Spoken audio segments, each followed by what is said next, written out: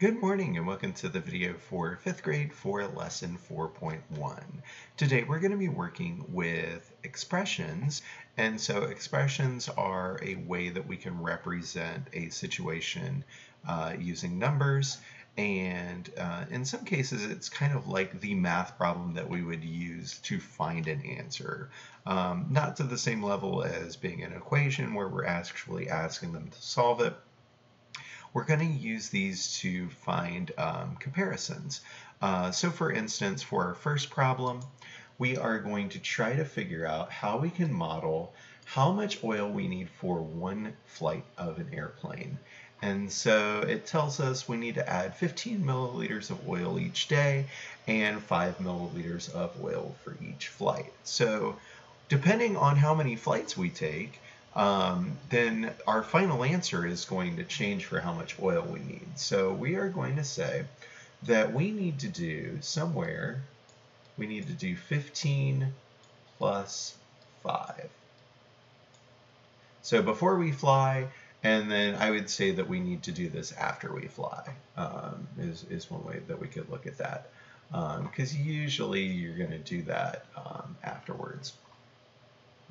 If you just put lots of oil on it right before you fly it. So we'll say that that's the order that we're doing things in. And then we would do one flight. So 1 times 15 plus 5. And so we would use 15 milliliters before we fly and then 5 after, just in case we were going to fly it again to make sure that everything's good. How can we model the amount of oil we need for one flight of 4 different airplanes? Okay, so now we're talking about we have 4 different airplanes that we need to do this. So pause the video and think about this for a second.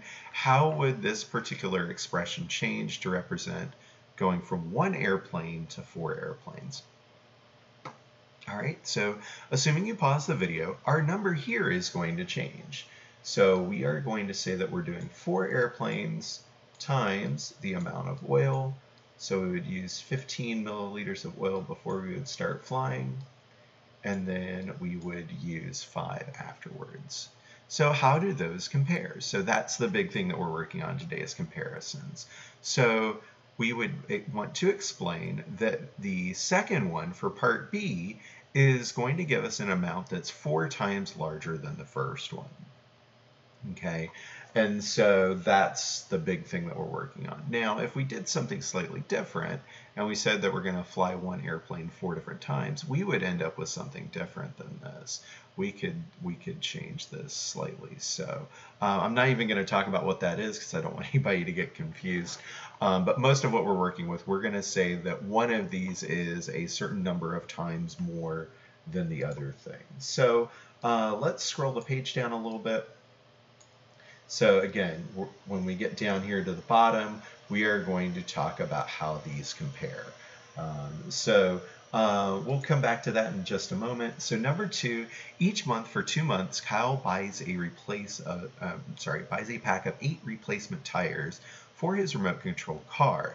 At the end of each month, he has 1 tire left. So thinking that means we're going to use 7 tires. So explain how the numerical expression compares for 2 months compared to 1 month. So what we would end up doing is saying that we're buying 8 tires each month. We're going to end up with 1 left over, so we could do 8 minus 1, and that could be the amount of tires that we use for each month.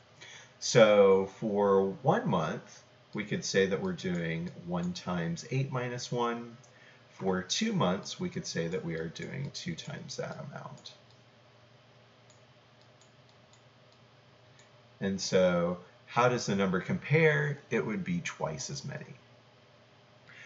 For number 2, we are working with 28 times 6 and 14 times 6. So if I go ahead and look at both of those, both of my 6's are the same. What's our relationship between 14 and 28?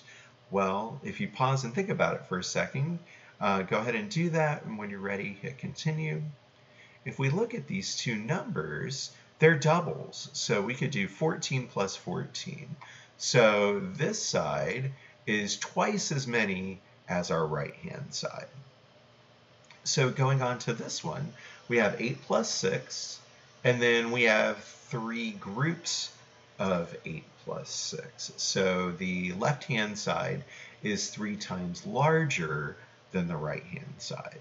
So again, we're going to be doing lots of comparisons for this. Normally, this is something that we do more of in 6th grade, but they're introducing it a little bit earlier, some of the things that they will do in 6th grade. So we're kind of hitting the same standards for 5th grade, but we're doing slightly more difficult work so that when we do it again in 6th grade, it's easier because it's a review. So I've noticed some of changes. That's one of them with our new curriculum is we're doing something that's slightly more difficult for 5th grade to make you ready for when you do it in 6th grade. It'll be a lot easier instead of being something new. All right, so that concludes our video for today. If you have any questions, please feel free to reach out to me by text or by email for my Risen Christ students and their families. And I will try to help you as much as I can. Hope you have a great day, and I will see you in the next video.